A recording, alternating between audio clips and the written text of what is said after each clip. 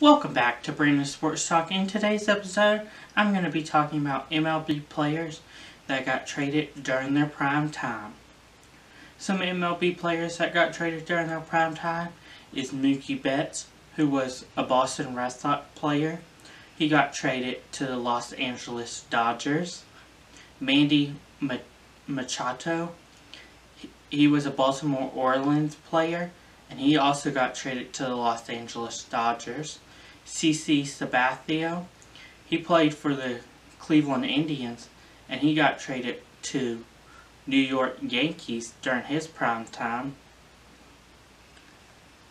Todd Frazier, he played for the Cincinnati Reds, and he got traded during his prime time to the Washington Nationals.